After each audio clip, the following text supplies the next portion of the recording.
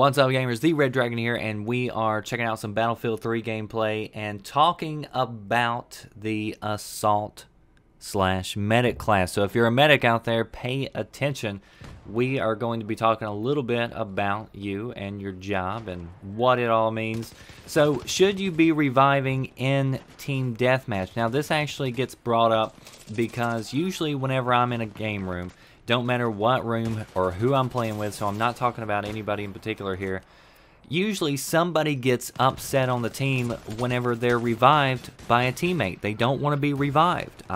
And, you know, they changed this a lot from Bad Company 2, and a lot of people don't mind being revived in other modes, but in particular Team Deathmatch, they don't seem to like it. So we're going to talk about why we should be reviving, or if we should be reviving. Check this out. I'm down. US has 5 tickets. Watch whenever I press the revive button. I get up, they go back down to 4. So whenever you revive, you are rewarded that ticket back to your team. So it's taken away from the enemy. So they don't have that point anymore for that kill. Now I think there has been some confusion about whether or not, you know, it helps to revive in Team Deathmatch, because, you know, you think of Team Deathmatch, you automatically assume that it has to deal with the kills. So if you have the kill, then you should get the point, and then therefore it shouldn't matter whether you're revived or not. But really that's only partially true, because yes, it's about kills, but it's about who's killed and stays killed or stays dead. If you're revived, then it's pretty much like you didn't even kill that person for the team. You got it for your own points. You got it for your own score, because we'll take a look at the scoreboard. Whoever killed me earlier, even though I was revived, it still shows that they got a kill. So a lot of people assume because you got the majority of the kills on a team that you'll end up winning, but that's, you know, add up the points right here.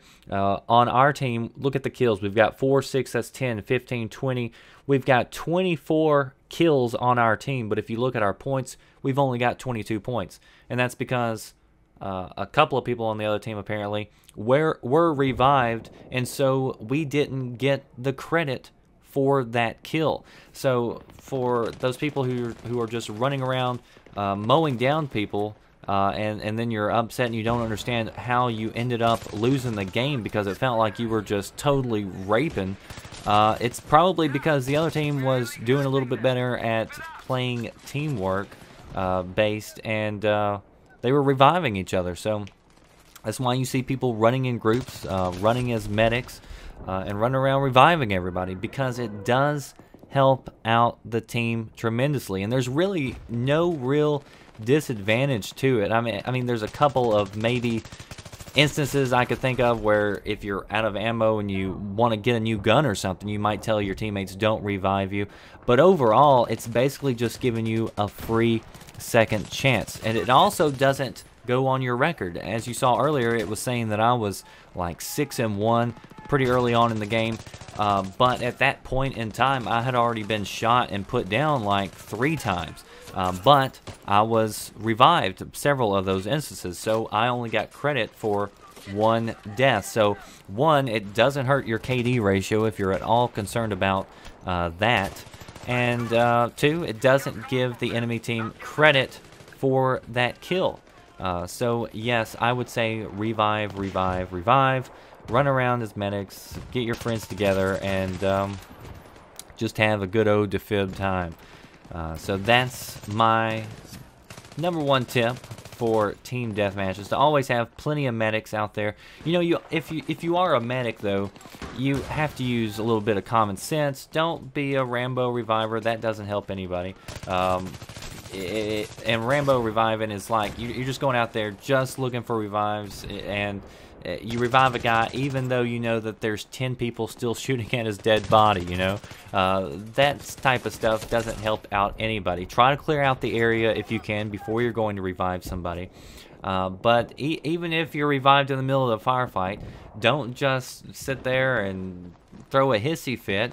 Try to take out some people with your pistol. There's plenty of instances where I've been revived and I might get shot again, but it doesn't give me 2 kills, or it doesn't give the team 2 tickets, it's still basically just giving you a free extra shot.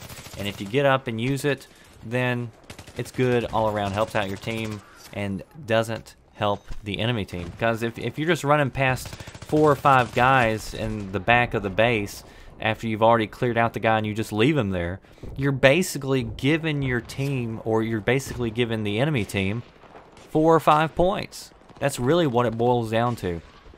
So if you're going to play Team Deathmatch, try reviving. Helps out the team tremendously. So hopefully you guys enjoyed this gameplay. This was a fun game. We got on. We played till like 3 o'clock in the morning last night. Just me and a bunch of subscribers. I didn't really post it out or make a big deal about it because when I got on, the server was already pretty much full. So I just jumped on and played with the people who are in there, and we had some really good games. A couple of the games, 2 in a row, I remember. It was down to like 5 tickets at the very end. So a lot of good close games. There's always some good competition on my server, so you can go check that out on Xbox, the Red Dragon.